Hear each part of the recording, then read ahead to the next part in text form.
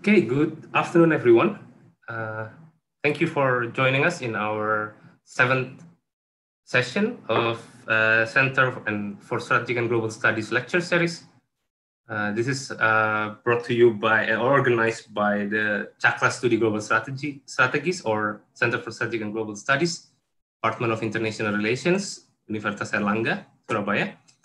And this is a place where we can discuss a lot of important issues. I think several weeks ago we discussed about China.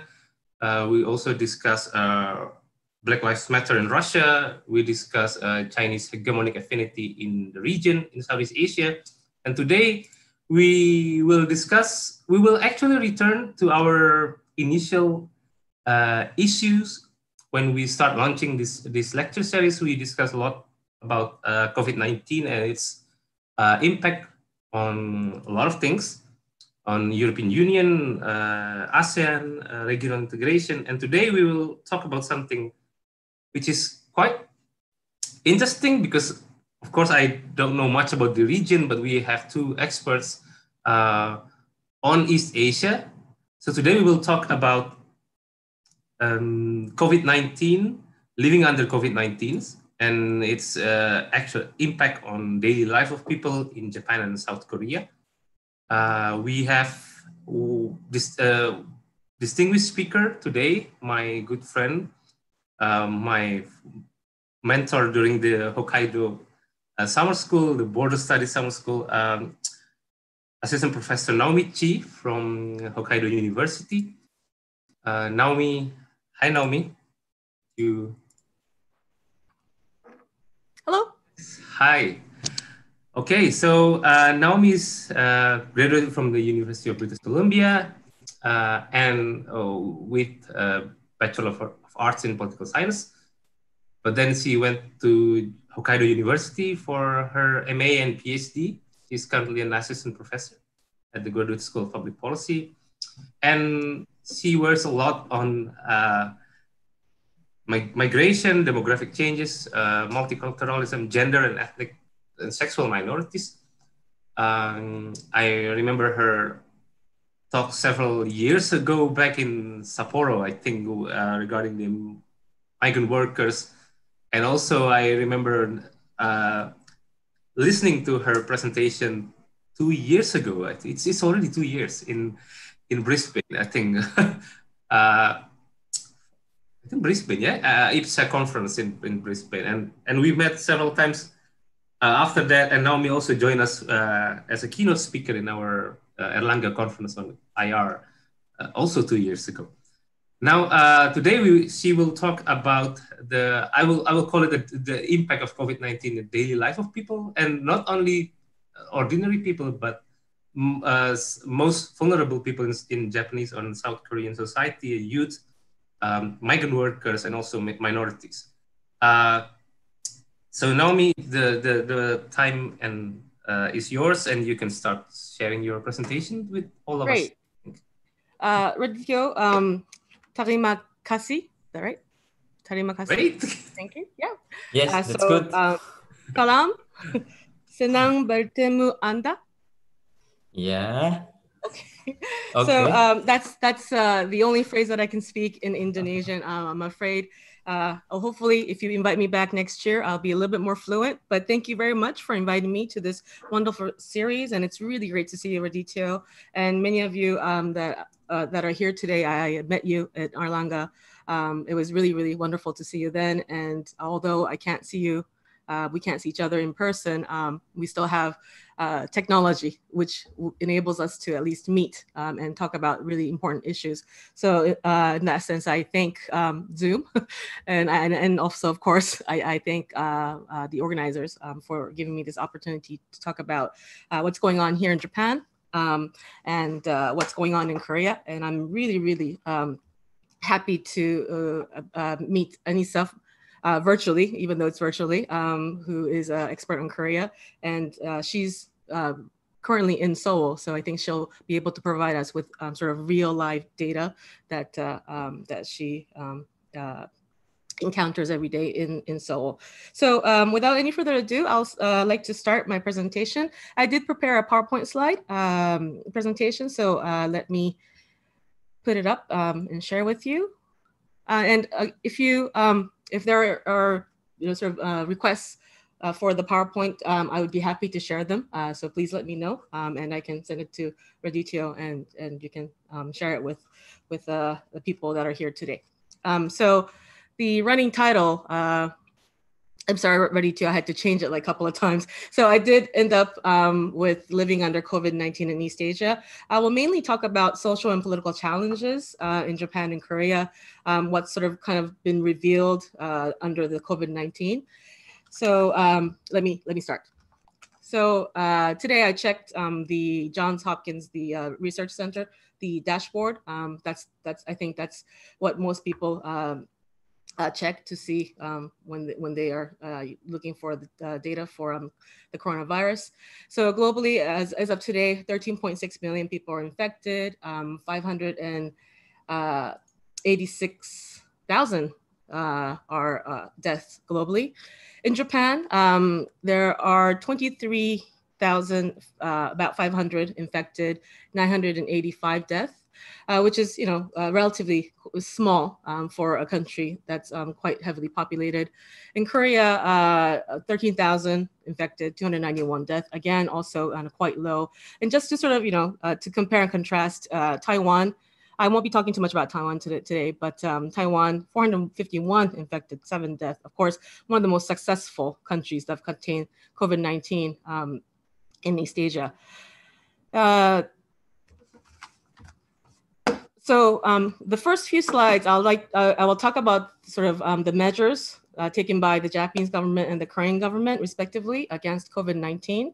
So as you know, this is a mystery to us, even in Japan, but Japan did not have a lockdown, and which is quite interesting because even though they didn't have a full on lockdown, Japan was able to keep it down, or they are keeping it down to about 23,000 infected. Now, of course, the last few days, almost last 3-4 days, Tokyo has been experiencing a second wave. We'll have to see how this pans out. But up until last week, the numbers were only, we were able to have limit the numbers of infected down to 23,000. Again, in a quite heavily populated country.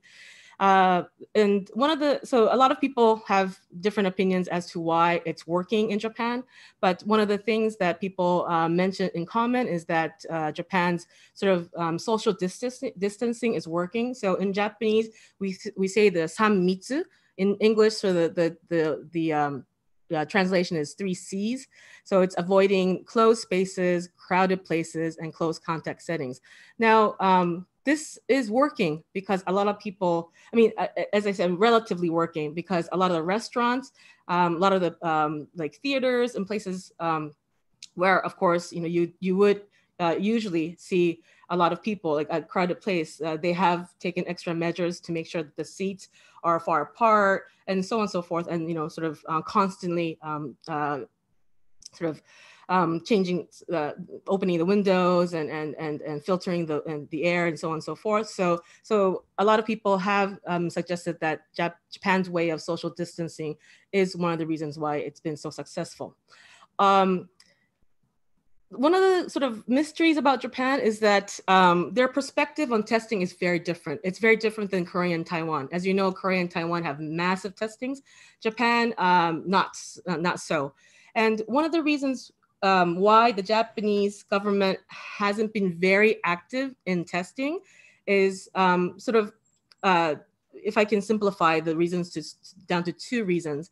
One is in 2009, the H1N1 flu hit Japan really, really, really badly. And at that time, people were flocking to the hospitals to get tested.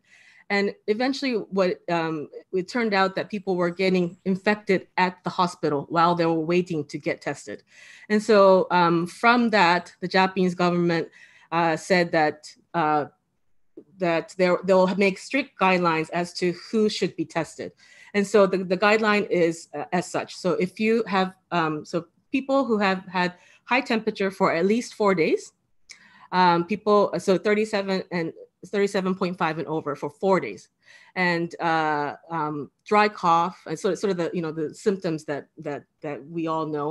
So the dry coughing, fever for at least 4 days, and sort of hard to breathe. All these symptoms. So for people that are showing these symptoms, after the 4th day that they have the fever, then they can come to testing. So they've been very, very sort of strict on who should be tested, who could be tested.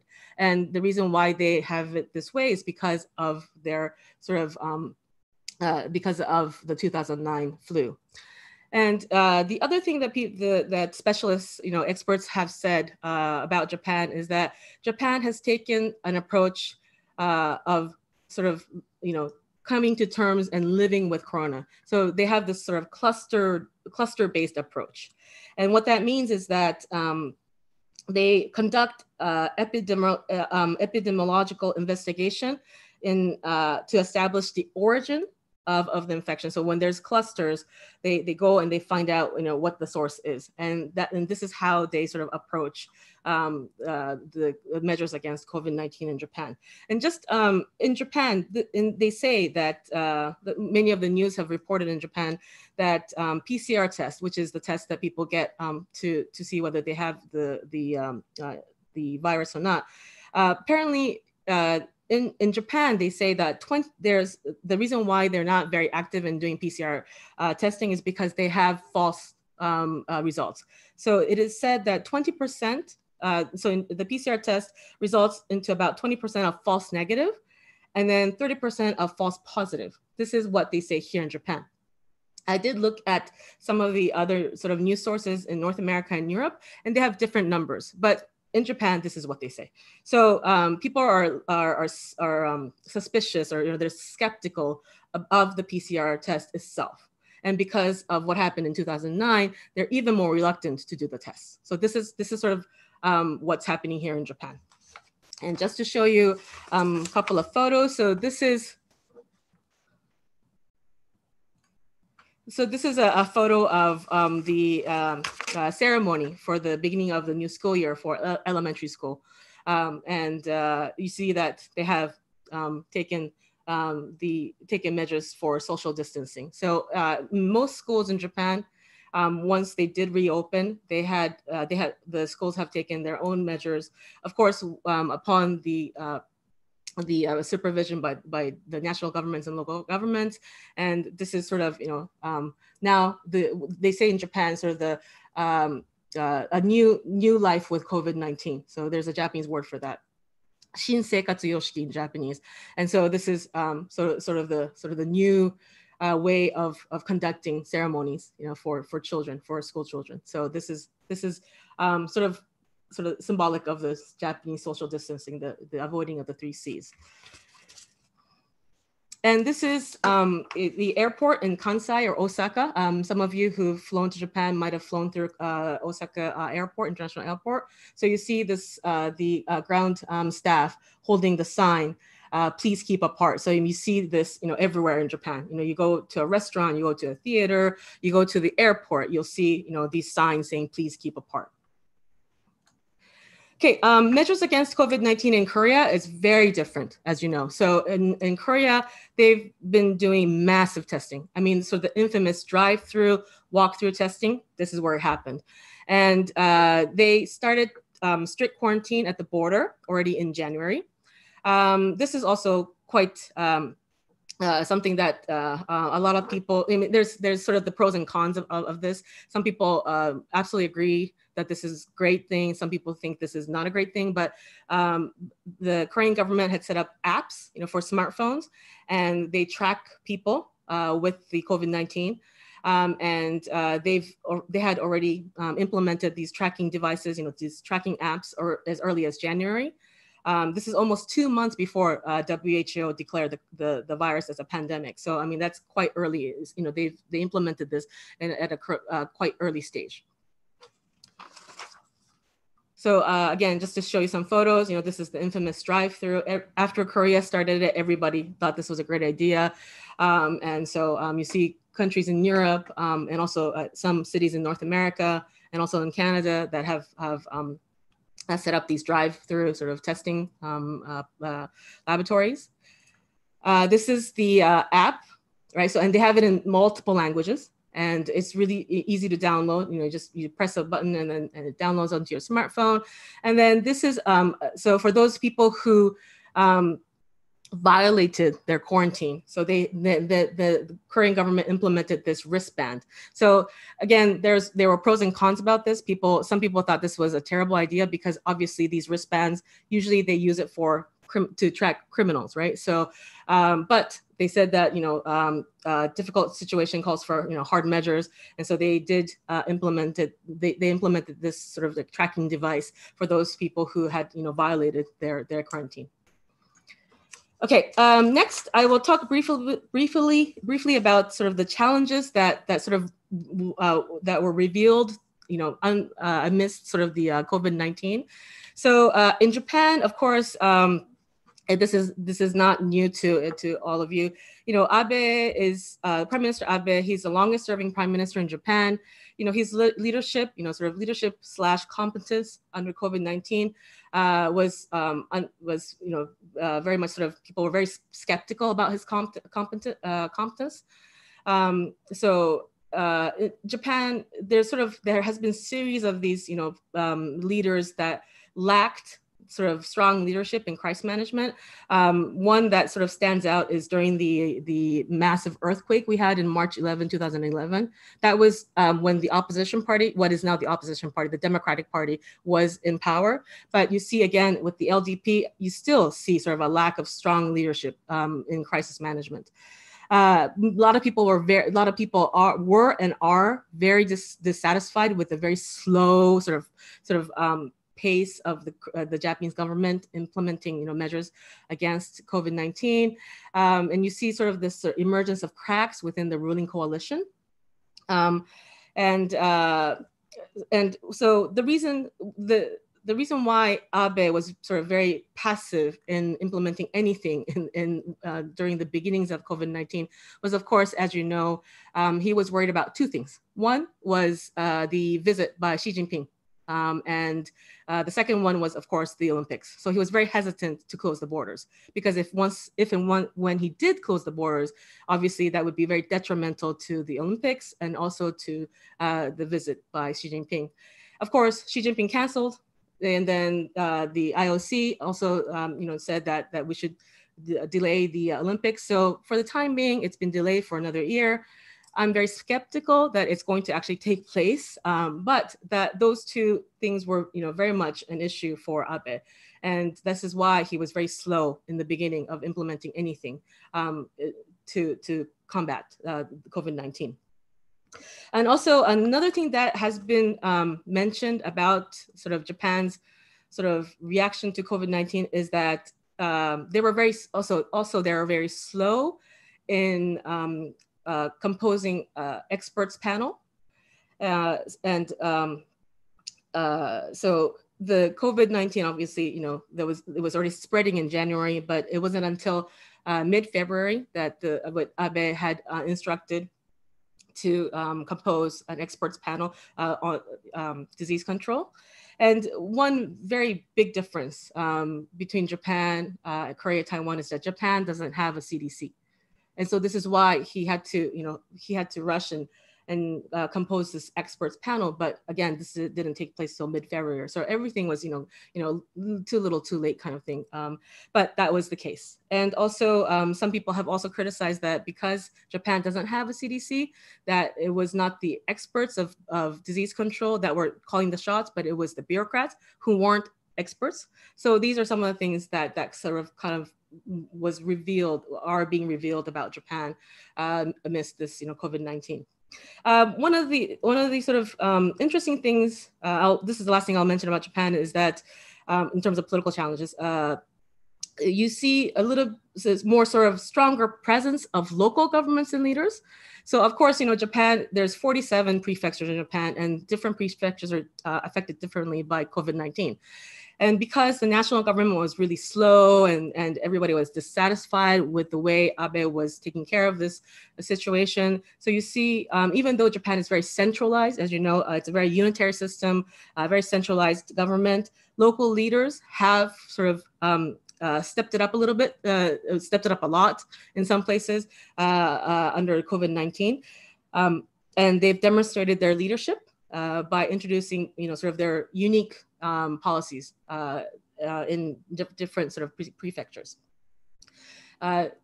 This is what the governor of Tokyo did in the couple weeks ago. So as you know, Madam Koike, she was re-elected as the governor last week. And before the election, of course, she was on TV every day, and she was explaining to the people of Tokyo, the situation of COVID-19, and she introduced this red alert. So Tokyo Alert. This is the big bridge in Tokyo, in the middle of Tokyo. It's the Rainbow Bridge. And what it was if the days where there's a large number of infected people, the bridge would light up red. They would light it up, and then it would, which meant for people to, restrain themselves from going out. So it was a sign, right? And because it's a bridge that's in the middle of Tokyo, and a lot of, not everyone, of course, but people can see it from their buildings, from their so from their local sort of place, sort of where they're living, their residence, and so people would be able to check to see what the status was. This is the governor of Hokkaido, which is where I'm situated in, and this is Governor Suzuki, and he was one of the first of all, he's the youngest governor in Japan. He's I think just a little bit over 30, which is very unusual in Japan, and he was very so he showed a lot of leadership from the beginning. Hokkaido was one of the largest affected area in Japan from the beginning of COVID-19, because it is a tourist destination. It's one of the most popular tourist destinations. And so when the numbers were increasing, the governor had announced emergency declaration, a local one. I won't go too much into sort of the jurisdictions of local governments and central government, but the local governments don't have the juridical sort of they don't have jurisdiction to announce emergency that's legally binding.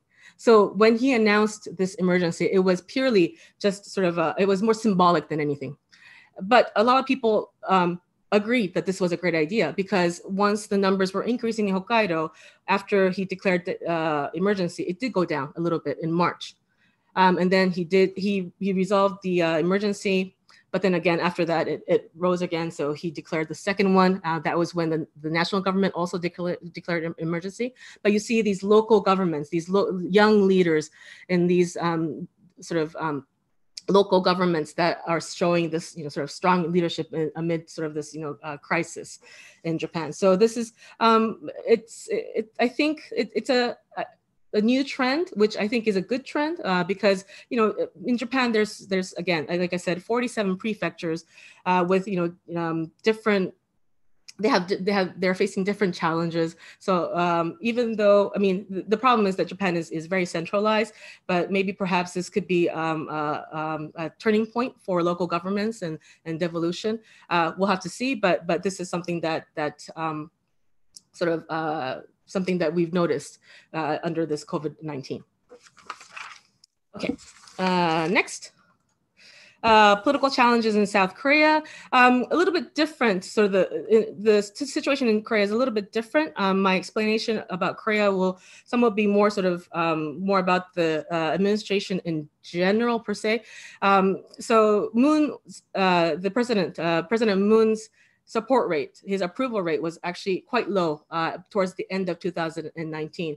And in the beginning of 2020, when COVID-19 hit Korea, he was, he showed really strong leadership, and he closed the borders. He started the massive testing, and people really supported this. So you saw this sort of like drop in support rate for Moon towards the end of last year, but like rapid increase in January and February when he demonstrated his competence against this virus.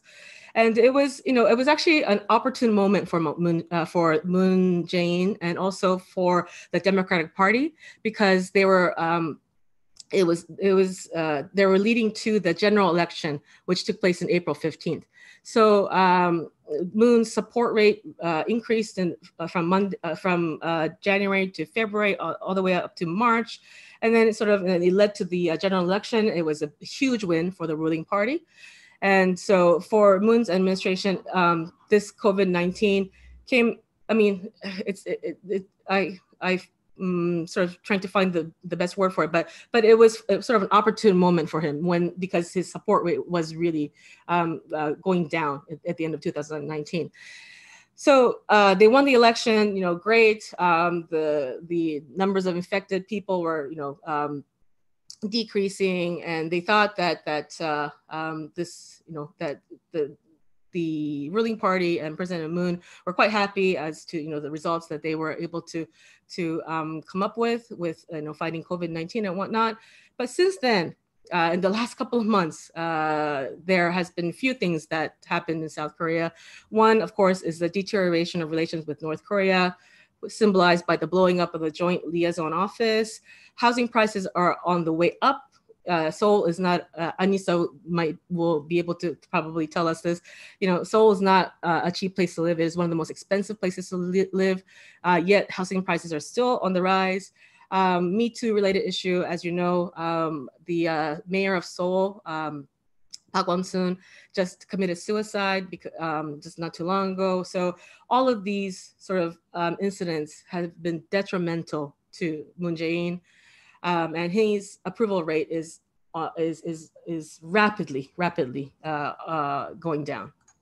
So just to show you some numbers here, this is from Gallup, Korea. So Moon's support rate, as you see, support is the dark blue line. You see that in January, February, it's about 40%-ish, just a little bit about 40%. And then by April, just before the general election, it goes above 50. And after the general election, it was actually even more than that. It went up all the way up to 60, in the 60 percentile area.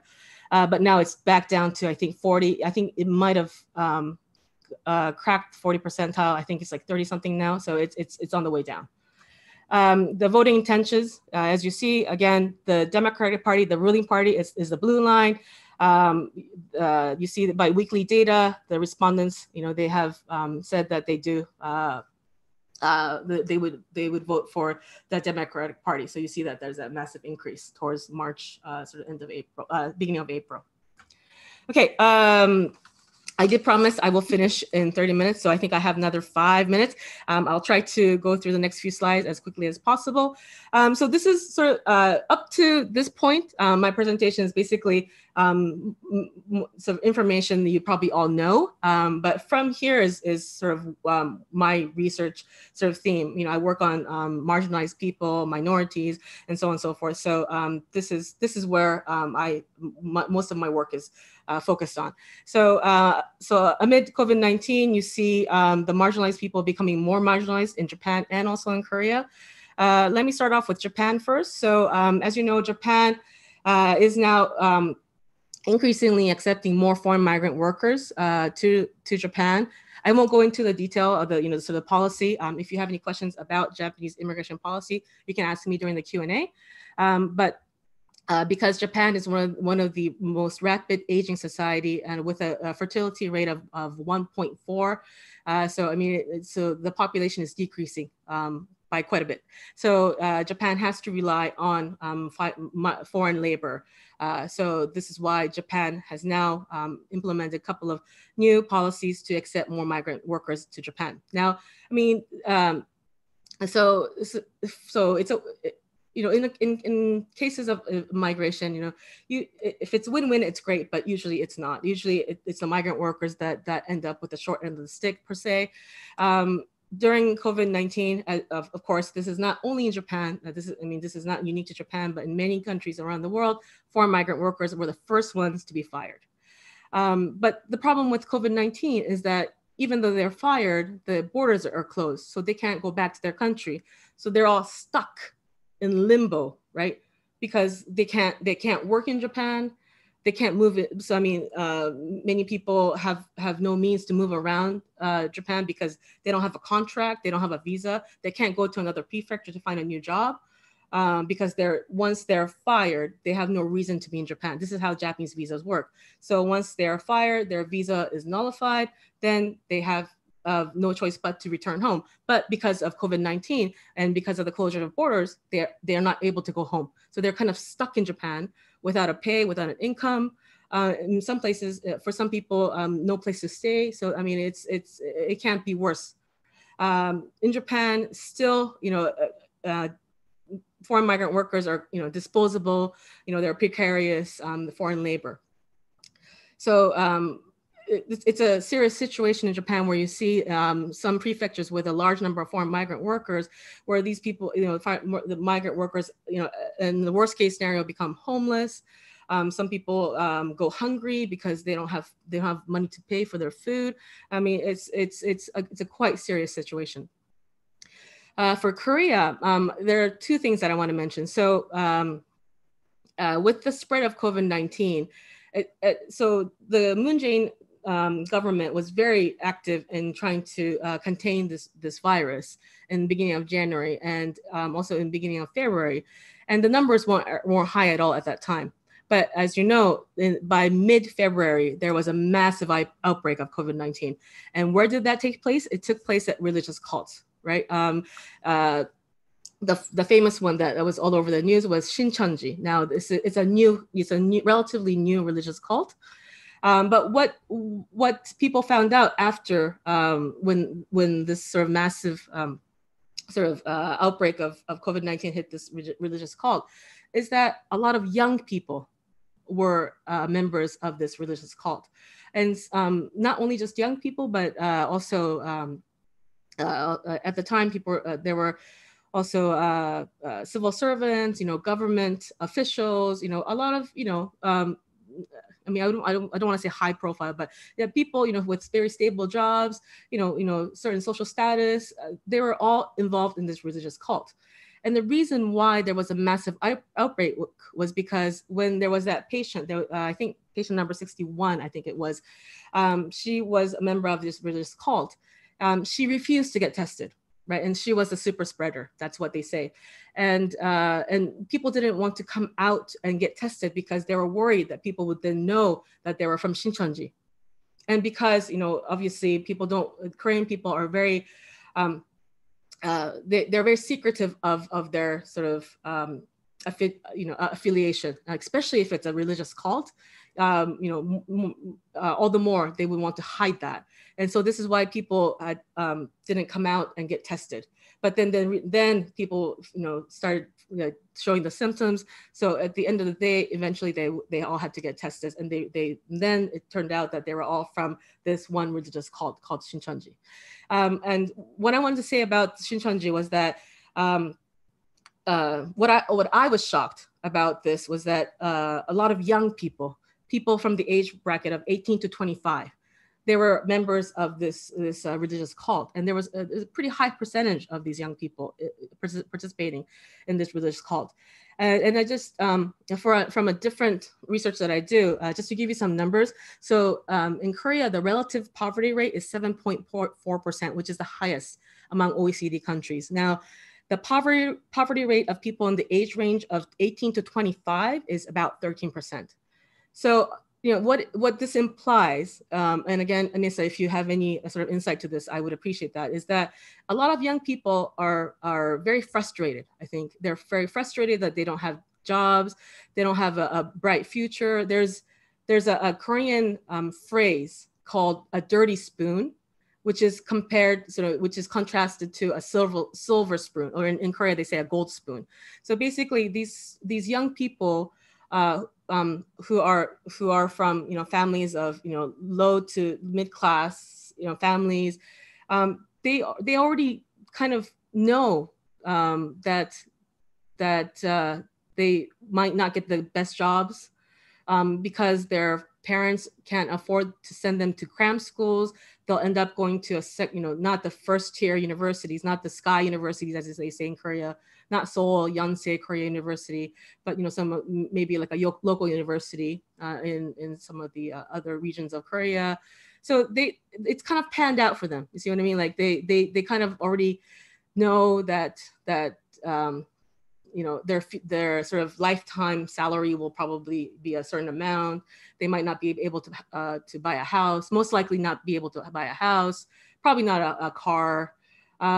Maybe they might not even get married because they won't be able to afford a family. So these students, these young people are very upset, and they're very discouraged and very disappointed because they have no one to turn to, and they realize it's really hard to change their sort of life course, their life. So in order to make new connections, in order to these young people need some place, or like a place or a person that they can sort of find peace. And I think that's one of the reasons why these young people are going to these religious cults. Last one I want to talk about was the backlash against the LGBTQ community. Now, in Korea, of course, there is no census, right? They don't take the numbers for the LGBTQ community, but it is said from the private sort of opinion, private sort of polls and questionnaires. They say that there's about maybe 10% of LGBTQ in Korea. Now, again, in Korea in April, there was another massive outbreak of COVID-19, which took place in a place called Itaewon, which is the entertainment district of Korea. Now, this entertainment district is not only for LGBTQ, it's for young people in general, but there are a lot of clubs there catered to the LGBT community. There was a person who was infected with the COVID-19. Apparently, he spread it, and it turns out that he had gone from one club to another, which was of course catered to LGBTQ, and they had to find these people who had got into close contact with this person. They tested 5,700 people. That was the 500-700 people that were in these clubs that night. Now, again, it was the same case as Shincheonji. People didn't want to come out and get tested because they were worried that they would have to come out, right? So if they had come out and said, actually, I was in the club, even if they were not LGBTQ, if their family found out that this person was there, they could suspect that maybe he's LGBTQ or she is LGBTQ. So they didn't want that, because there's still so much stigma against LGBTQ. And so people didn't want to come out. They didn't want to get tested. They didn't want to tell people that they were there in Itaewon that night. And because in the worst case scenario, if they find out, of course, it's against the Constitution, but they'll find some way to fire this person. So it's that bad, right? So the backlash and sort of the stigma against LGBTQ community is still very, very strong in Korea. And this is another reason why there was a massive outbreak, because people didn't want to come out and get tested. Just to show, I'll finish in about another 2 minutes just to show you some photos. This is a Buddhist temple in Nagoya, in Aichi Prefecture. And these are all Vietnamese foreign workers, all of them who are fired from their job, many of them working in manufacturing.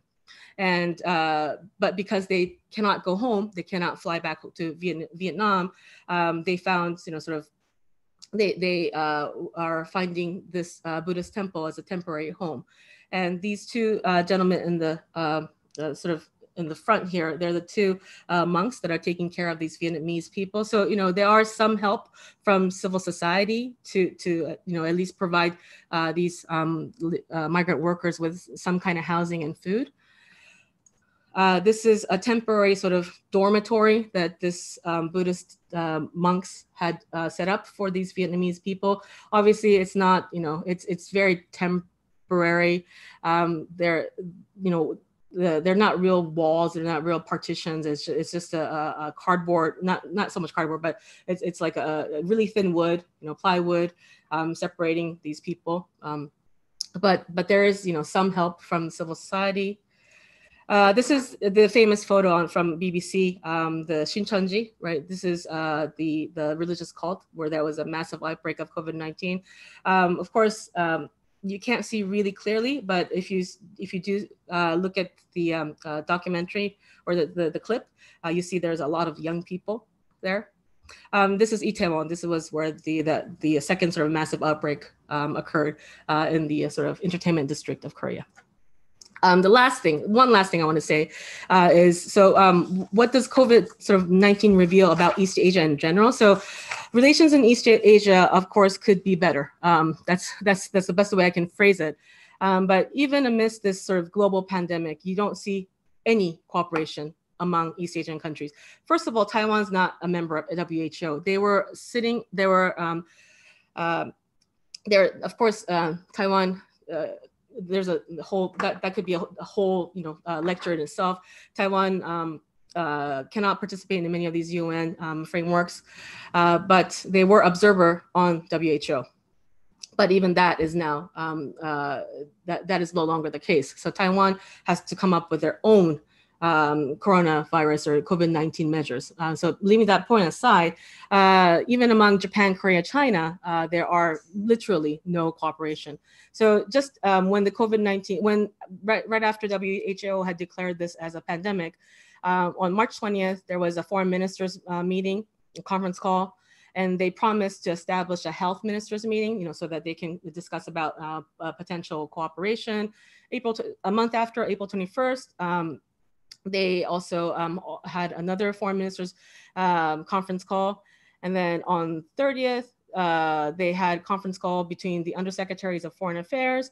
And on March 20, they already had discussed about establishing a health ministers meeting. It wasn't until May 15, which is a couple months ago, that they actually held a health ministers meeting. But this health ministers meeting has been around for quite a long time. It's been around since 2007. And of course, they meet when there is an outbreak of a virus. Up until now, the influenza virus, every year it hits Japan, every year it hits Korea, China. And so they held the health ministers meeting to share information and to, to discuss possible ways of cooperation. And this was very effective during the outbreak of the influenza virus H1N1 in 2009. But during COVID-19, they only met on May 15th, a couple months ago. And you see that there's sort of a lack of sort of the willingness to cooperate with each other, even under a global public health outbreak, a public health disaster. And just to finish off, this is a quote from Professor Okonogi. He's a professor at Keio University, Professor Emeritus at Keio University, who is a specialist on East Asia. And he said that this is what he said. He said, it seems that the respective governments find it difficult to talk about mutual support and cooperation due to the possible negative reaction from its people, even though there's a framework to cooperate on public health issues. So clearly there is sort of a lack of willingness to cooperate with each other. Not so much because they don't see eye to eye, but more, I think, as what is sort of indicated by Professor Okonogi's quotation here, is that they feel that there might be negative reaction from the people if they see that they're, Japan and Korea obviously have their issues concerning, historical textbook and comfort women and so on and so forth. And so these kinds of sort of like these issues are now sort of affecting public health issue as well. So even if there is a pandemic that is occurring right now as we speak, they're very hesitant to cooperate because there might be some negative reaction from the people because of stemming from other sort of historical issues. So that's sort of my tentative observation of what's happening in Japan, Korea, and sort of, my last sort of observation is about East Asia in general. And that is it. Thank you. Thank you so much, Naomi. Very interesting presentation. I think very important explanation of several things that actually happen in Japanese society and also in Korean society. But to add to that, we have Kasan, my colleague, my friends from the Korean University. Currently, she's doing her PhD, a Graduate School of International Studies at the Korean University in Seoul, Ms. Anissa Pratamasari. So I will let her comment on Naomi's presentation, and also add to that her experience probably in especially in Seoul. I think that will be a very important addition to our discussion. Anissa, the time is yours. Yeah, thank you so much for that. Actually, for the super spreader from Sitonji, she's patient number 31. No, not 61. No, we mentioned it was 61, but she was patient number 31. And I heard last time during April or something, she hasn't recovered from the COVID-19. So she was still in the hospital. And that actually adds to the stigma of the Sincheonji cult, because in Korea, the government takes care of your treatment fees and hospital fees and testing fees. So it's all free unless you want to be tested without any symptoms.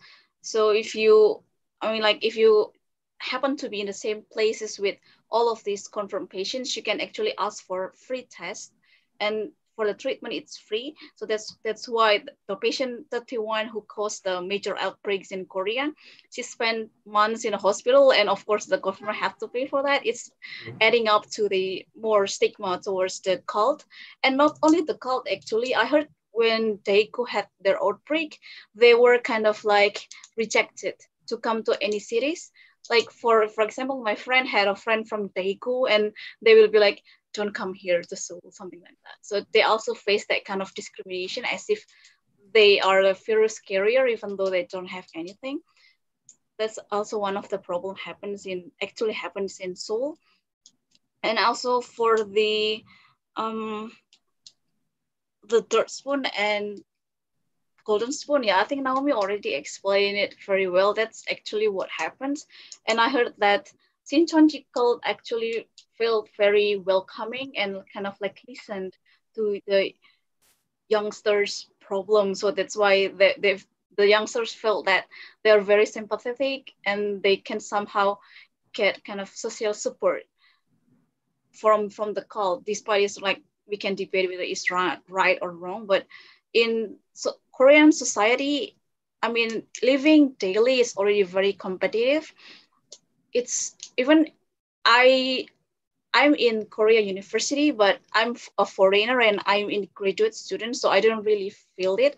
But for those Koreans who kind of like get accepted to Korea University or one of the Sky University, they kind of like felt the burden, and they have the pride, but they also have the burden to kind of like live up to the name of the university. They study very hard. They barely find time to like kind of have fun and something like that. So the pressure itself and the competition inside the society is very hard. So I guess that's also why they kind of like try to find any solace to in terms of cult and something like that.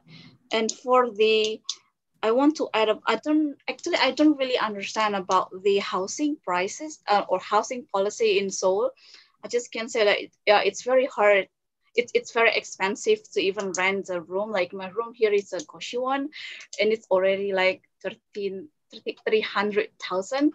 I heard like 300,000 for Goshiwon is very expensive, but it's actually the cheapest price that I can find near my university area.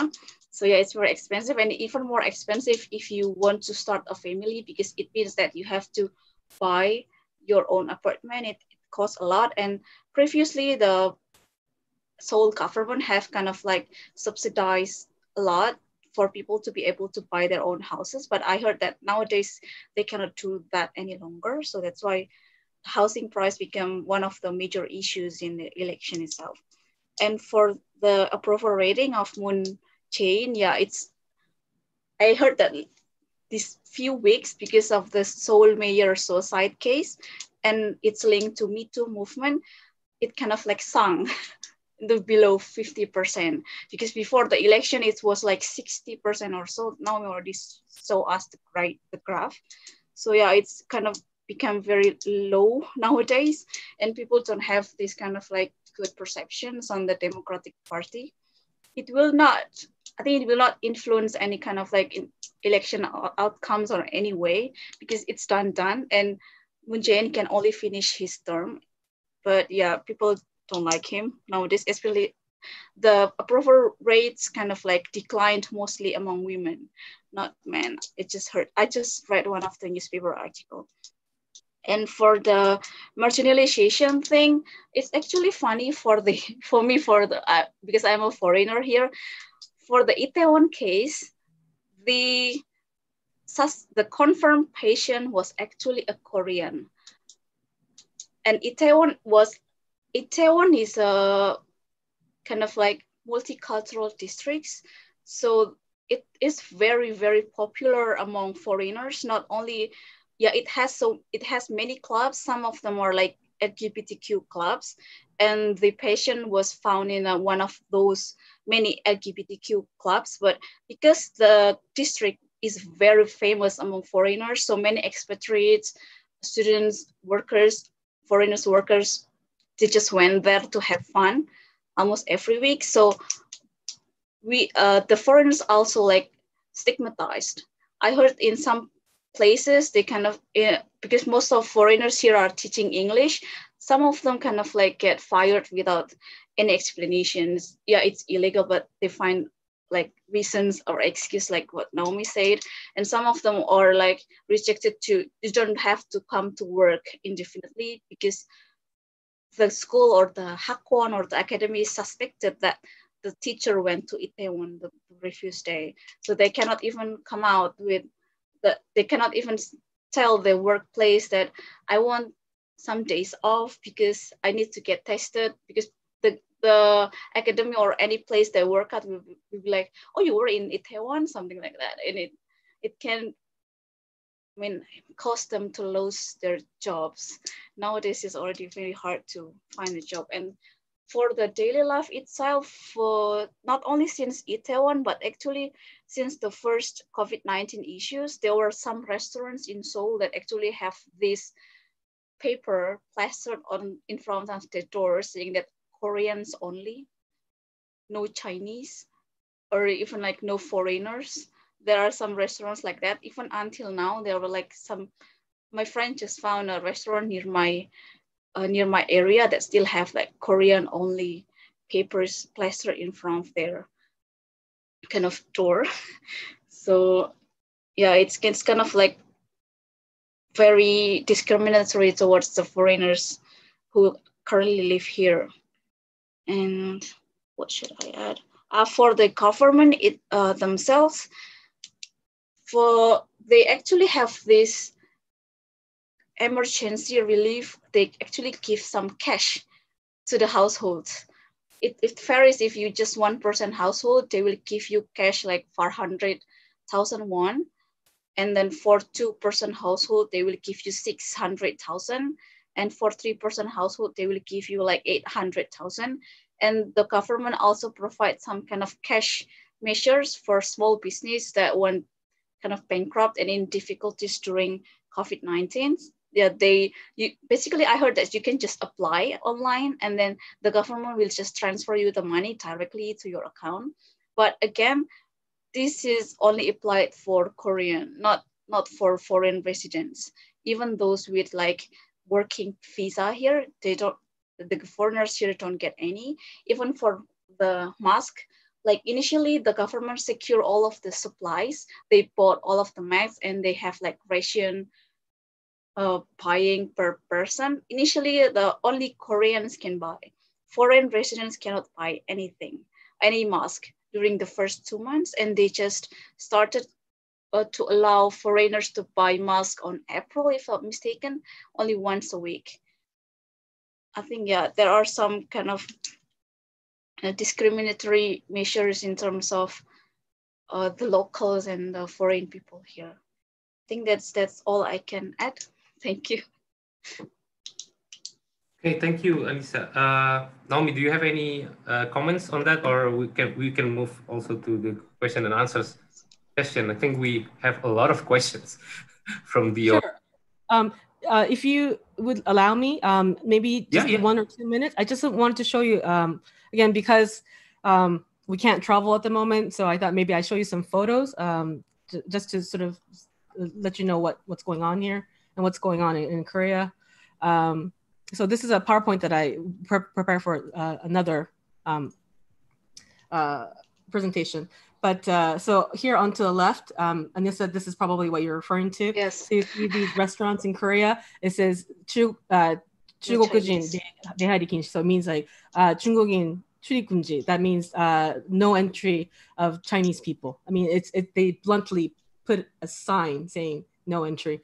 Again, this is also another sign. Excuse me, don't want Chinese people coming to the restaurant because of coronavirus. So, you see these kind of signs and posters. This is here in Japan. This onto the left here, it's a famous sweets sort of shop I can't remember, I think it's in Hakone. Yeah, Hakone is sort of where the hot springs are, the onsen. It's very popular, again, popular tourist destination. It says in Chinese, please don't, Chinese people are not allowed here. Also, this onto the right-hand side, this was a sign that was put up in a ramen shop here in Sapporo. It was very, very embarrassing and just very disappointing. This is the city that I live in, but quite famous ramen restaurant. And it says, of course, no Chinese people allowed here in the restaurant. So you saw these, and it's not just one or two places, right? It was, pretty much many places. You saw these signs, and people weren't shy about it. It was right, it was in your face kind of thing, right there for people to see. And in some places, they might not have these signs or posters, but once you entered into the restaurant and you were speaking Chinese, they would ask you to leave, right? So in January, in February, when people are still allowed to come into Japan, allowed to go to Korea, this was the case. Okay, thank you, Naomi, for the additional points. I think we can move to the questions from the audience now. We have a lot of questions, and I think most of, or some of them touch upon this issue of discriminations, especially towards the foreign workers. So one question from Johannes Ivan Adi Cristianto actually asked about what is the government of Japan, in his question, Japan is going to do to maintain the number of workforce, especially since even before COVID-19, Japanese people, to his knowledge, are relatively exclusive towards non-Japanese people. So I think it's the same thing about similar to what Anissa already mentioned in South Korea as well.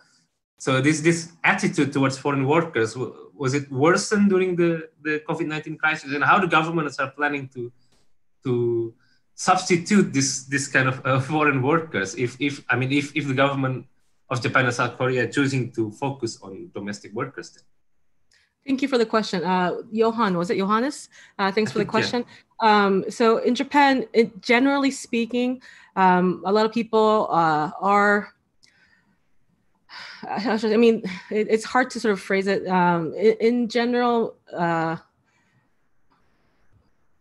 I think Japanese people, some are quite accepting. To be very honest, some are very they're very accepting.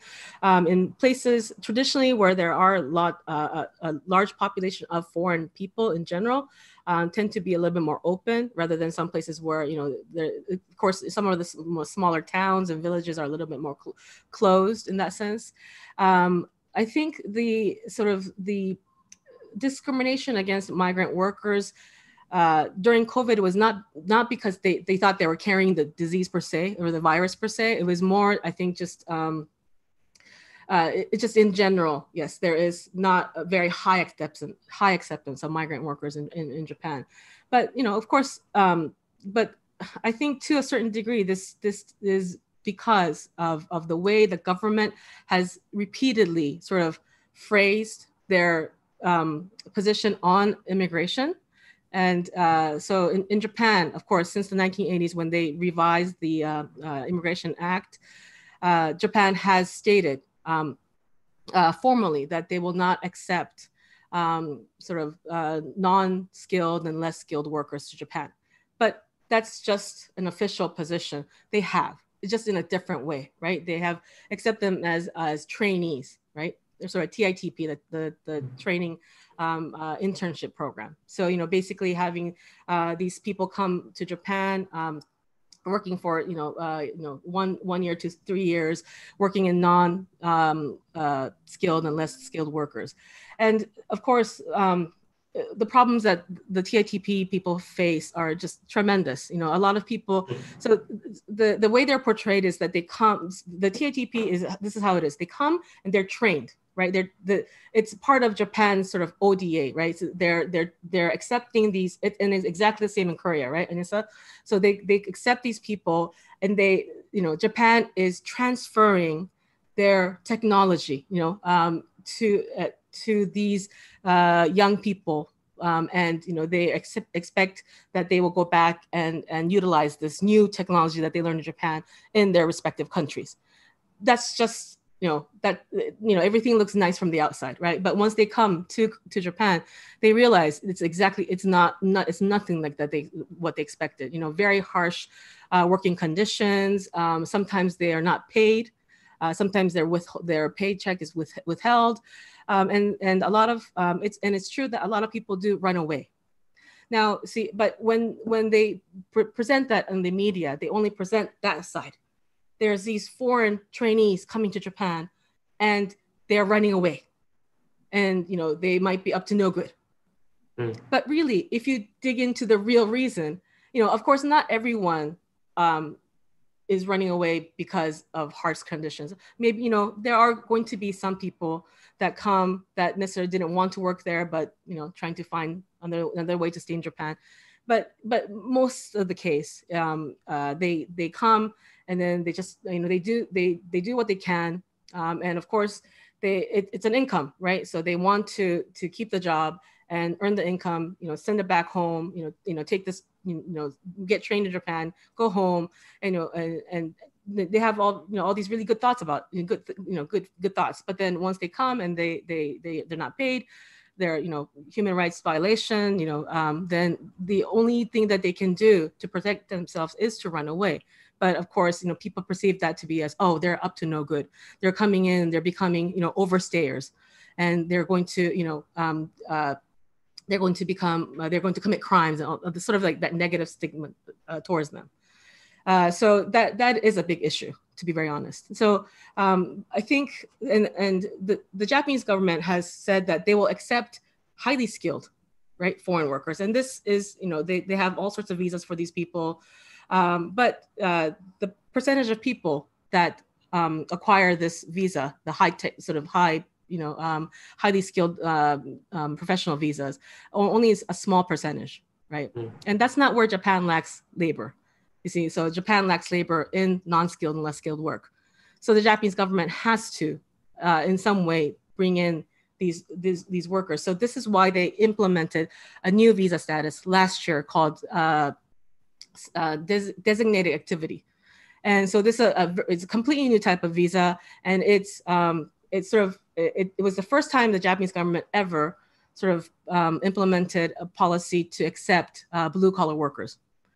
I won't go into the details, but the visas are for people working in manufacturing, also in care industry, and so on and so forth. So not non-skilled or less skilled per se, but like sort of mid-skilled work. And because it's only been implemented since last year, it's hard to say like what kind of results it's bringing to Japan. And with COVID, everything is shut down. So we're still not really sure as to what kind of results we will be seeing of this new visa status. Okay, Icha, do you have any comments on that issue, the issue of discriminations against foreign workers or maybe foreign students? I think some questions also asked you specifically about how they actually I think Mbak Iva Khalifatusada also asked about, is there any difference on how the government actually treat Korean and foreigners during the pandemic? For me, there was like most rather than bad treatment, it's more like we kind of like being neglected here. I know that when I returned to Korea from Indonesia on February, there was no measures at all unless you were from Hubei province in China. But in late February and March, if I'm not mistaken, they already started to ban the entry of Chinese students at that time. And some countries that were on the list of the high risk kind of countries, but they don't even ban anyone from other countries. But I heard that during April or something, Korea government never banned anyone to come in. They just have this like obligatory quarantine, even for students. But like, some students already stuck in the country and they cannot go out anyway. So that's why the school and the university, the classes are still online mostly, even though we do have offline class, but it's not that hard to be conducted. And for the treatment itself, for Seoul only, I guess, the government gave us free mask for foreign students. But that's the only thing that I kind of like remember that they did for the foreign students here. They did basically almost like nothing, just like we kind of have to survive in our own. But another thing is for foreign students, because like some of my friends, they work part-time, like legally or illegally, but because of the COVID-19, we cannot find any part-time works anymore. And then it's very hard for some of us to live here. But yeah, the government did not give us, or we are not even eligible to apply for any kind of emergency relief measures. That's only for the Korean themselves. So I guess that's why it's not like bad treatment, but it's kind of like neglect in many ways. Okay, Naomi, there is one, yeah? Sorry, I was just going to add. So in Japan, we also have this sort of cash support from the government. Every household gets 100,000 Japanese yen each. And they go by the people registered at their local city hall or local ward office. And in Japan, if you have a working visa, like I'm on a working visa, right? So I have a visa where I can work at a university. So even a foreigner, even if you're a foreigner, if you have a proper working visa, you can get this support. Now, many foreign workers in Japan who are on TITP, they are not eligible. So that's the big difference. Of course, the reason behind that is because we are here, we're on a working permit, right? Whereas they are being trained. So they distinguish the TITP and people with working visa. But for students, foreign students, there was a huge controversy of, whether to allow non-Japanese students to get student support for under COVID-19. So, but there are a lot of professors in Japanese universities protested against this. And so there is some support for foreign students. But one of the problems that we're facing here at Hokkaido University is that most students couldn't come. So the new students from that were to start in April, because our school semester starts from April, yeah. So they were all supposed to come at the end of March. None of them could make it because they shut the borders, and also in countries where the Japanese government had stipulated that they are not able to travel to Japan, these countries, they had ordered the embassies and also the consulates not to issue visas until further notice. Yeah. And also in Korea, many universities student council, they already have kind of like some petition and rallies for the universities to refund the tuition money for the spring semester. But by far only Konkuk University or Gyeonggi University have refunded the money. I think my university refused. That's the only thing that the international students and local students ask for here. Okay, I think we can, before we move on to a more systemic questions about the system in Japan and South Korea, I think there is one interesting question from Maula, I think. He asked about the habit of wearing face mask and high level of hygiene, whether that actually contributes to this kind of a success compared to other countries in Europe, for example. I mean, in Estonia, even the head of the health board just explained to us several days ago that masks are not necessary, and it's actually cannot help during this pandemic. So, I mean, maybe that's one thing. Before this is part of this culture, tradition of wearing masks in East Asia or even in Southeast Asia. Do you agree with that assessment now? Yeah, to a certain degree, I think it helps. Of course, there are, a lot of research now says, different things about why, East Asian countries are able to contain it rather than North America or Europe, because, the strands are different, because they've mutated, so I don't know the science behind the, COVID-19, but, those are some of the factors that people have talked about. I think, yeah, in general, public hygiene is very important in Japan. Even before, the flu, even before, COVID-19, a lot of people wear masks. I mean, I think it's just, for allergies and whatnot. What I was very surprised about when I first came to Japan was that a lot of people were wearing masks, even during the summer and in the winter. I mean, in the winter because of a cold and the flu. In the summer, because people were wearing it for allergy purposes and whatnot. So I asked, one of my colleagues, at that time I was a graduate student. So, I asked my fellow office mate, why he wasn't particularly sick. So I said, why are you wearing a mask? You're not, sorry. So there was a friend of mine who wasn't sick, who was wearing a mask. And so he said, well, because I don't want, to get the disease. Well, okay, yeah, that makes sense. But then there was another person who had a very mild case of it, like a very mild case of a cold, just coughing a little bit. But, he insisted that he wear a mask. And I said, well, I think you've recovered enough, your cold isn't that serious. And he said that I'm afraid that I'm going to give it to people. And that's very different. That mindset is very different than in North America. Like, we don't, it's not that we don't care. We are very caring, loving people in Canada, but leaving that point aside, we don't really think about, if I would be passing it on to someone else. So I think it's just that mindset that surprised me when I first came. So I kind of mentioned that sort of a cultural perspective. But I think definitely, like when people are wearing masks, I don't know the science. Maybe it isn't effective, right?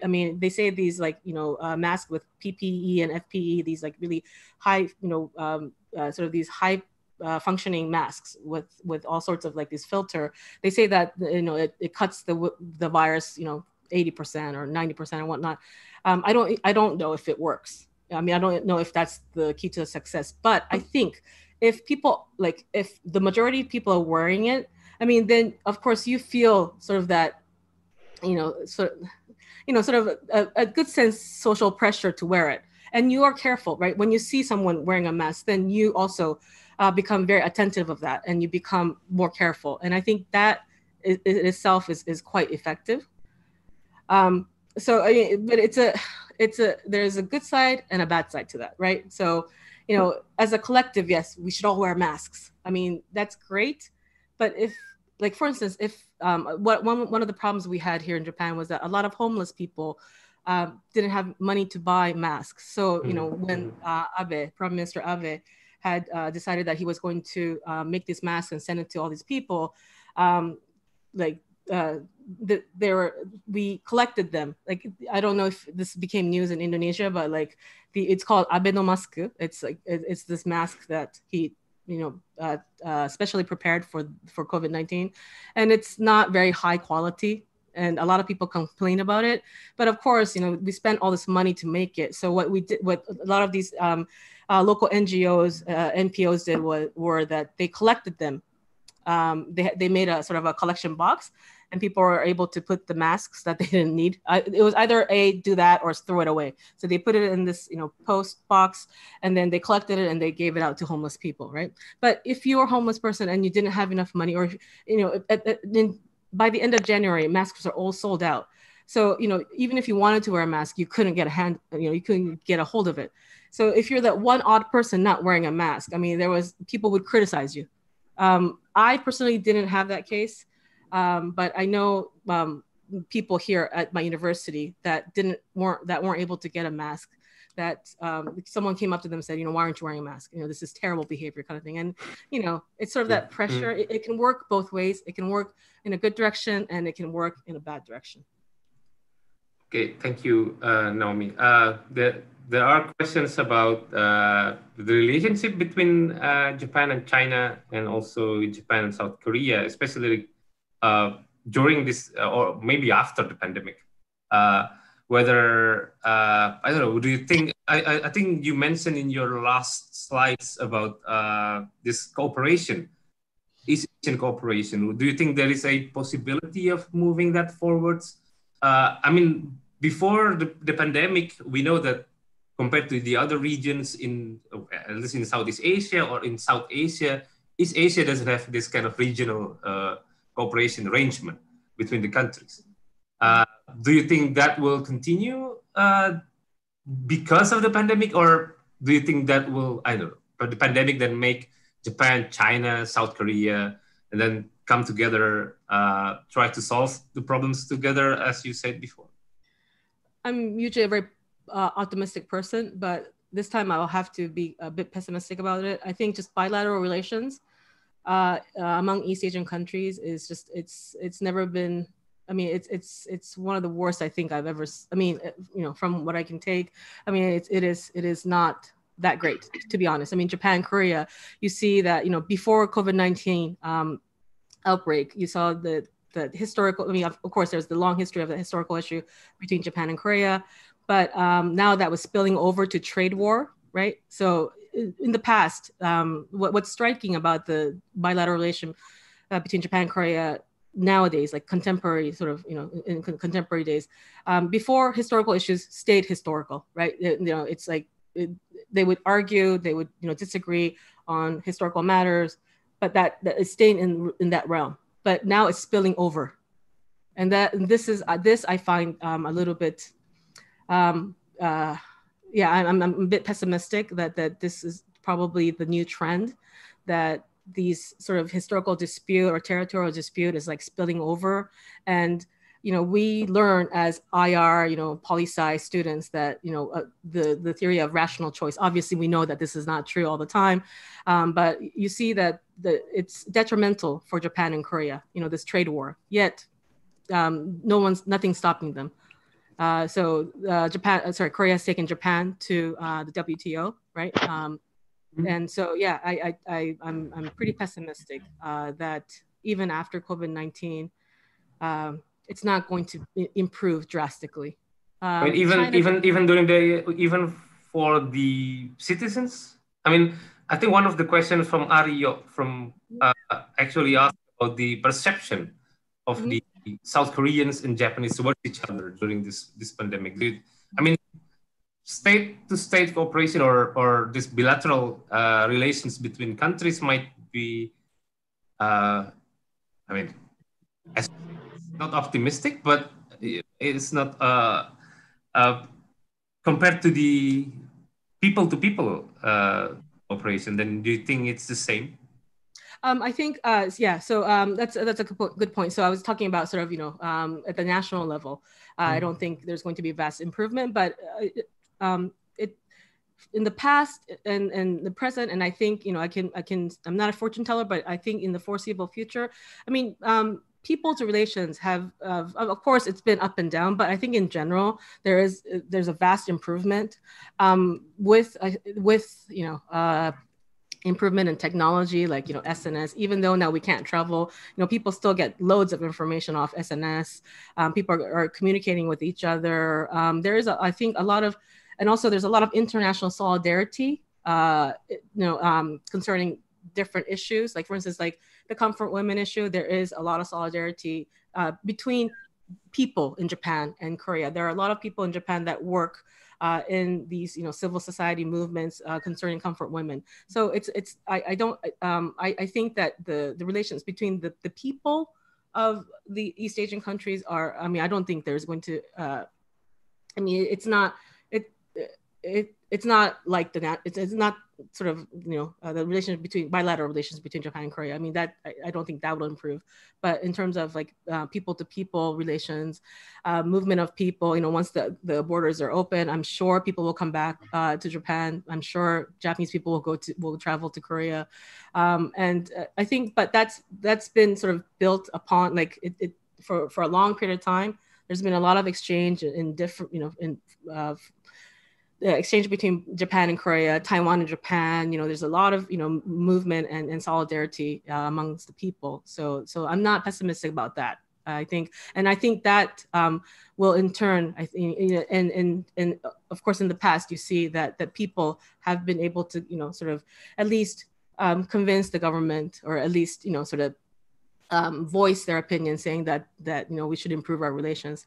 That needs to keep going, and I think and I know that will keep going.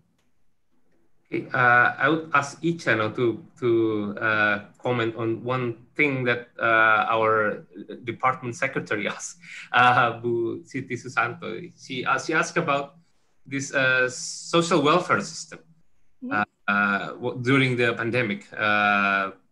Regarding this additional social safety net program, do you think that also affects what you see in South Korea, whether this kind of welfare state system in both South Korea and Japan actually helps the government or the society to deal with their problems during the pandemic? In terms of South Korea, I think most of the fund that the government has was from their national health insurance premium, because it's mandatory for everyone in Korea to sign up for the national health premium, even for foreigners. I think last year they already have these new immigration rules that say that everyone, including students, have to sign up for that. For students, it's like the lowest one, but it's actually very expensive. Like seriously, for student, it's like 56,000 per month. Compared to 56,000 per month, I only paid for my insurance for one semester. It's only like 30,000 something. It's the national health insurance itself. It's already very expensive and it's applied. I think that's one of the reasons why Korean government managed to get their fund to fund all of this testing, massive testing and everything. And I don't know about the people. Maybe also the technology helps compared to the society or the people. It's just like their health system and their technology that helps the government, enable the government to actually kind of like provide this kind of fast tracking measures and everything and control the pandemic faster than the other. Do you have any comment on that, Naomi, as well? The Japanese system is also very much similar, right? We have a universal health care. Each person pays a premium according to their income. And when you go to the doctors, you only pay 30% of the total price medicine is quite cheap here too as well. And if you get prescription, it's cheap as well. And you have options for generic. So yeah, definitely, of course, the social system or the welfare system adds to the success. I think also, but on a different note, in Japan, every day now, the last actually 4 days, you see that there was this increase in rapid increase of infected people in Tokyo, and just the newspapers also this morning as well. There was an article saying that they were worried about the number of beds at the hospital.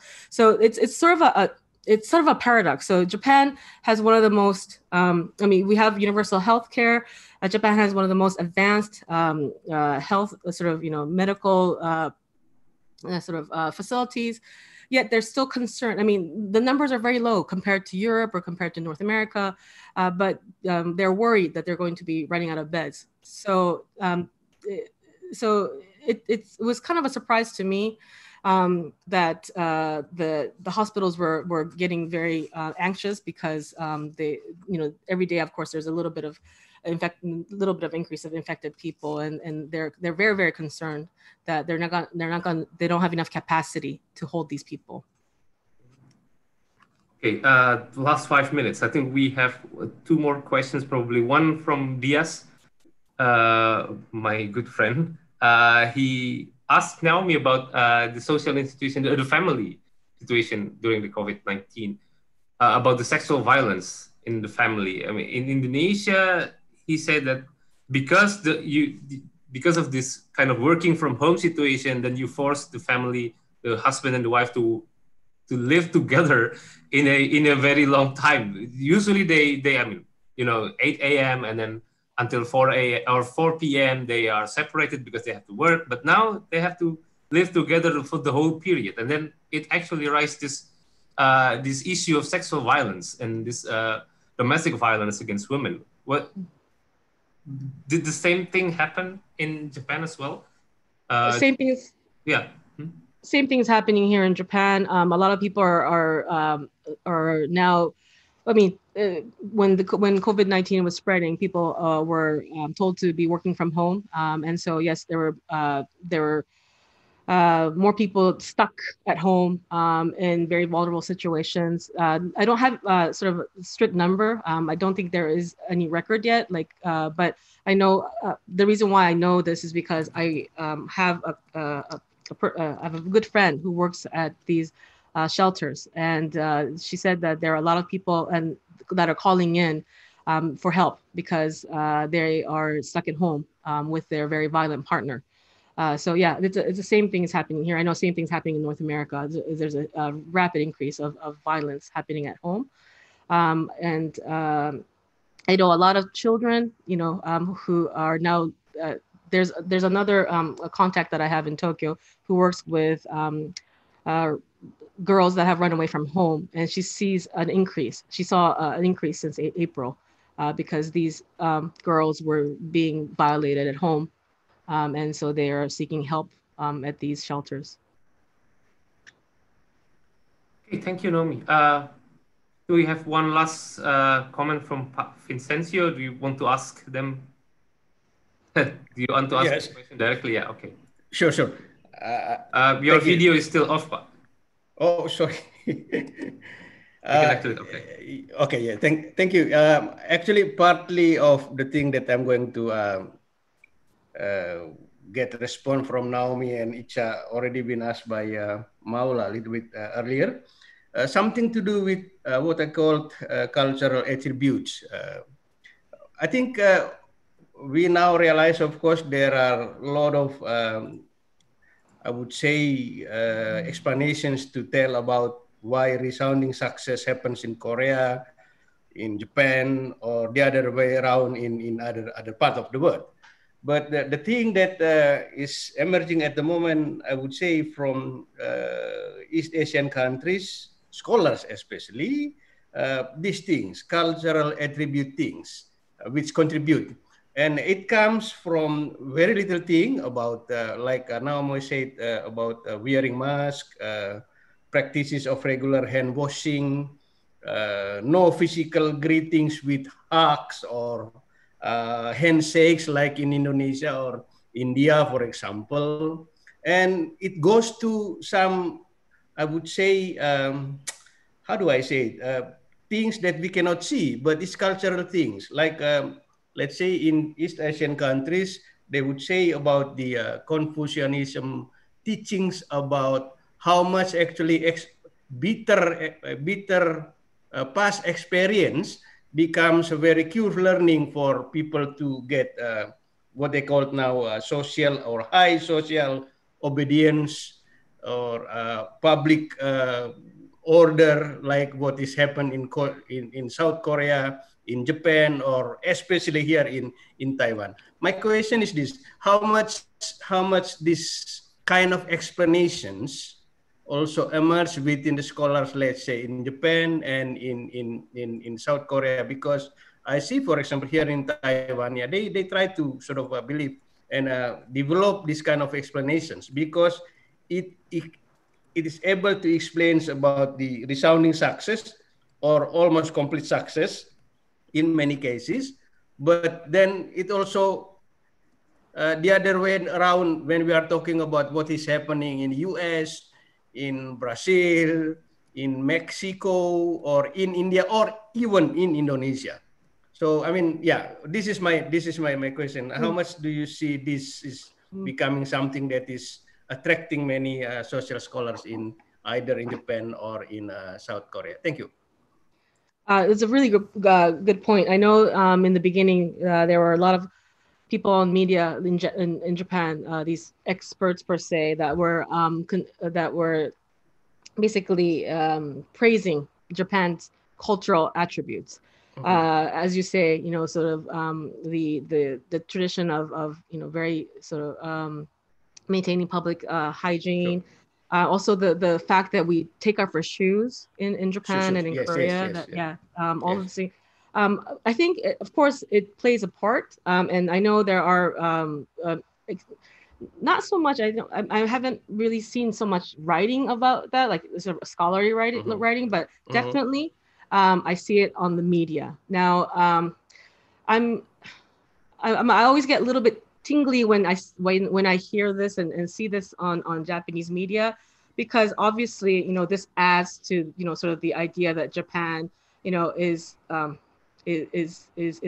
great country. I mean, not that I'm saying it's not, but sort of it adds to the national pride.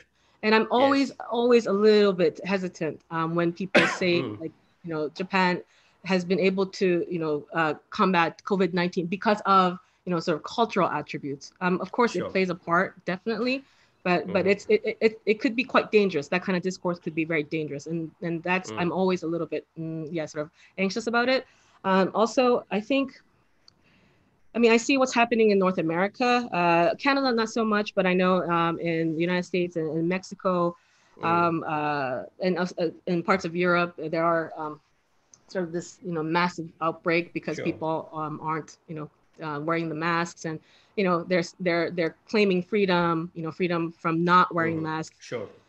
But that's an extreme. And then also, I think, to be very honest, sort of that sort of high social obedience you see in East Asia, when it is in the extreme, is also very unhealthy. So I mean, I think it's always best to sort of find a happy medium. I'm all for freedom, of course, but when it not at the risk of the bigger society, right? I mean, you can't go outside without a mask and say that's freedom. I mean, personally speaking, I think, like, when you are experiencing a pandemic, of course, right?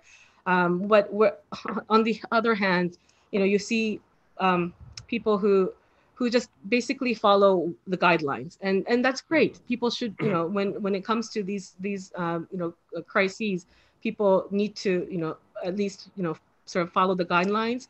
But sort of the absolute obedience to anything is very dangerous. It makes people not think, and I think that's the danger. And so people praise East Asia, especially East Asia. I think Taiwan, Korea, and Japan, because there's such a high sort of rate of obedience. It's not that I completely disagree, but I also argue otherwise, that it does sort of has its sort of dangers. Like you need people to think by themselves as to how they're going to act. So that's sort of my take on it. And the other thing that I'm a little bit worried about is sort of the idea of privacy. Now, so in East Asia, they have different takes, which is quite interesting. In Korea, of course, in the beginning, people were a little bit hesitant about having the apps and these tracking devices. But at the end, people agreed that this is a great idea. When there was an outbreak in Itaewon, that sort of in the LGBTQ community, what they did was they checked all the cell phone records of the people that were in Itaewon that night with a cell phone, right? Because they have GPS. But those information, right, that kind of information is used only in extreme measures. Now, of course, we know, of course, COVID-19 is an extreme measure, but again, I'm always a little bit anxious when governments step in and use their power to obtain information that necessarily shouldn't be theirs. I mean, of course, it's very effective, right? They found 5,700 people. It's effective, but what are the prices that we're going to pay for that? In Japan, this is quite interesting. A lot of people don't want this app, and they think that this tracking device is not a good idea. And there are people, sort of these commentators on Japanese media, sort of the right-wing people, like they're criticizing the way that Korea is doing their sort of measures. But even those people criticize the way that Korea has been using these private information. But even just in general, I think people in Japan sort of hesitate, and they have their sort of an allergy to having these like tracking devices. So we don't have that here in Japan. Whereas in Korea, of course, when they first implemented it, people were a little bit hesitant, but now they have no problem, and people actually think that this was great, right? And I know in Taiwan they also had sort of very strict measures, and I know they had these tracking devices. So again, in desperate measures, we need very hard policies to contain the crisis or contain the COVID-19. But again, we need to be very, very careful as to how we move forward with this, and we need specific rules. Otherwise, this could be used in a not every if it's utilized in good ways, then that's great. But of course, there's always that danger that it could be used for other purposes, and that's what I'm a bit worried about. Yeah, I also agree with that, because actually in Korea there were cases like we know since the beginning the government used your credit cards and phone tracking to track your whereabouts. But there was one extreme measure that I feel a bit anxious, was because Korea had more imported cases than domestic cases around April or something, and there were several cases where the imported cases ran away from their quarantine places. And because in Korea, if you are under quarantine, you have the government officers will call you like once a day, twice a day to check where your whereabouts from your cell phones. And some people just left their phones at home and they ran away. So at that time, the people, Korean people were angry because they say, what do the foreigners do to our country, something like that, and actually proposed the use of electric bracelet. Just like how they track the sexual criminals. They're kind of like controversial on so many levels, just what Naomi said, but I was surprised that people actually support that.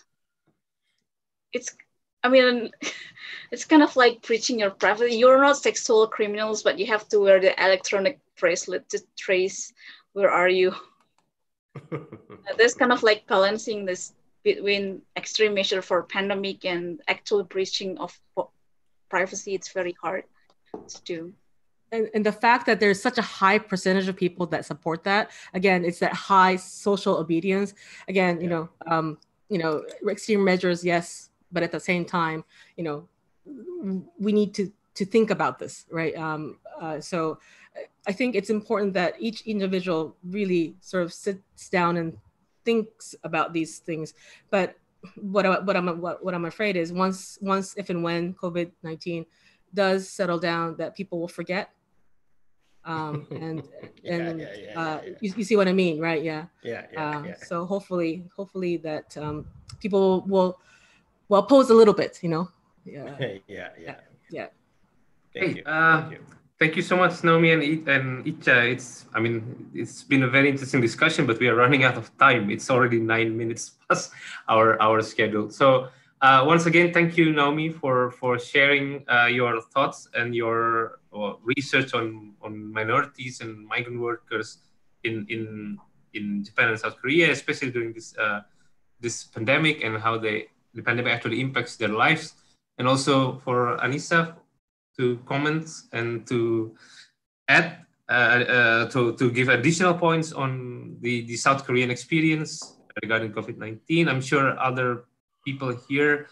I'm really sorry that we cannot discuss many more questions because there are a lot of questions regarding the security, this Japanese system. I don't know if Naomi would. I mean, if people want to ask you directly, would you be okay with that? I mean, yes, of course, yes. Yeah. So yeah, if well, you can just Google Naomi's name and it's I'll send you. I'll just quickly send you my email address on the chat. On the chat system. Yeah. So anyone can that still have questions regarding Japan and South Korea and especially migrant workers, again minorities, can write to Naomi directly, and also to Icha. I think Icha will we can discuss it later with Icha as well. Okay. Yeah, Naomi already put it there. Thank you, Naomi. Again, this is the end of our discussion session. Before we go, I think we can do the usual photo session. Again, that's our traditions together. So for those who are still here and can turn on their videos, probably you can turn on videos and then we can have a photo session arranged by Demas. Naomi, thank you very much. Thank you. Oh yeah, Pak Mutakin. Have you met before? Pak Mutakin is our head of the Yes.